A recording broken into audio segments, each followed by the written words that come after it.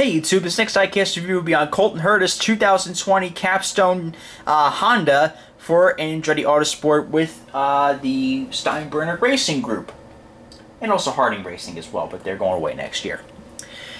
This is a really cool diecast I picked up from my friends over at Gutswear. I remember getting this a while back. I just never got time to review this until right now. Of course, this is Indy 500 week, so of course, I wanted to review this.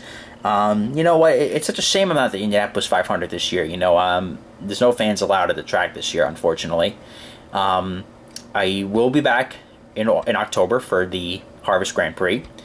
It was tough for me to not go to the 500 this year.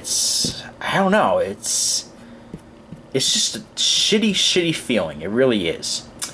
I think my frustration, I think, is shared with thousands among thousands of people. And I mentioned this in my Casey Mears review, but I'm gonna mention it again. I really did not take it well, and I think myself, David, Joe, and Brian, we're all kind of feeling really down in the dumps about it. And just to say, I'm looking forward to next year already. Winners think big picture, and I'm looking forward to next year's race already. And to kind of really accommodate for this year's race, I'm actually donating to a local food bank in the town of Indianapolis. I don't know which one yet, but I'm going to figure it out. I know my friend Carol's looking around for me to see which ones I could donate to, because I was going to spend X amount of dollars on tickets, hotels, and race and diecast and all that. So I kind of want to write a little check to these guys, because it's just the right thing to do. I'm not looking really to gain recognition from it. It's just something that I just feel like I needed to do. So hopefully, my friend Carol will get back to me, and we'll be able to contribute a little bit to the homeless population in Indianapolis, because they're suffering a lot. Also remember the local shops and Speedway. Remember the local businesses, because they're hurting as well. So make sure to go give them a little love during not only this month, but for the rest of the year in general.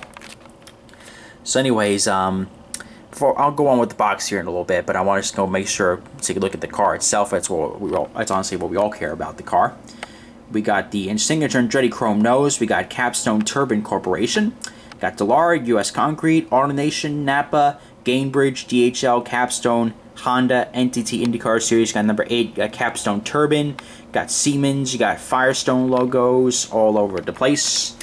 I was proceeding on to the side of the car. We got the Harding Racing Group and then Steinbrenner Racing Group.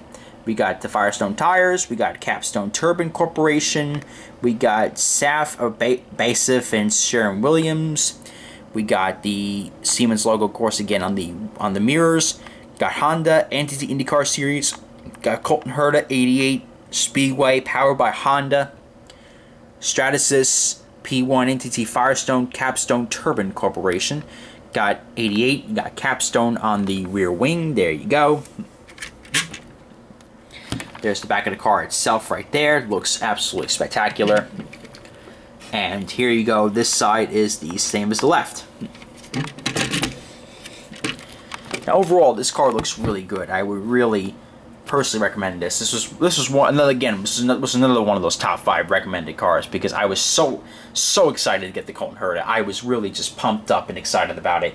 And this is one I would definitely recommend to all the viewers out there watching this video. This is a real hot seller here. I mean, this is going to be one of those at the end of the year where it's going to be really hard to find.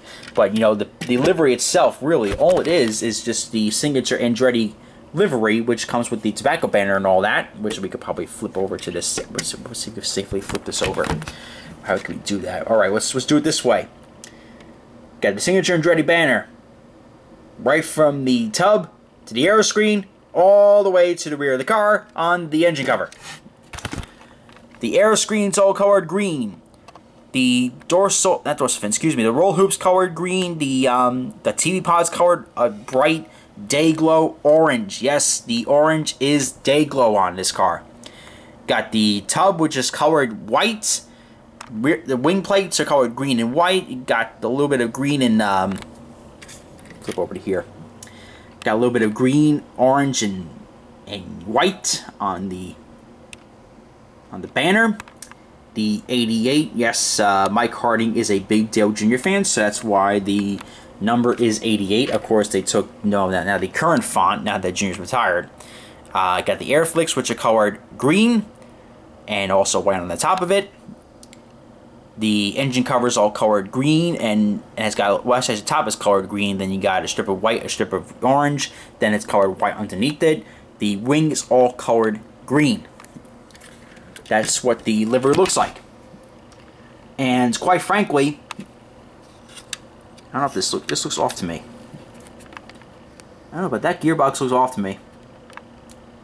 That gearbox probably wasn't bolted on straight, but well, whatever. I'm not going to notice it.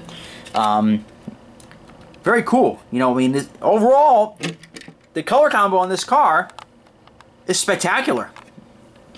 I love the addition of the Dayglow orange.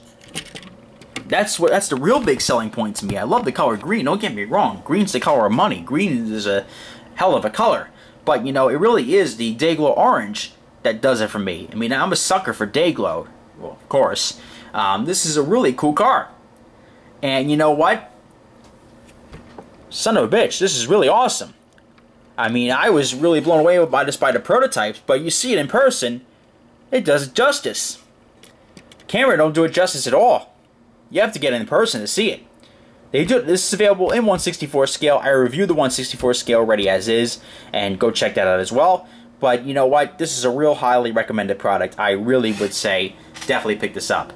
Comment, like, and subscribe. This is Race Day 20 reminding you to join the fight to stop bullying. It does get better. The Diecast Kid is always happy to see you.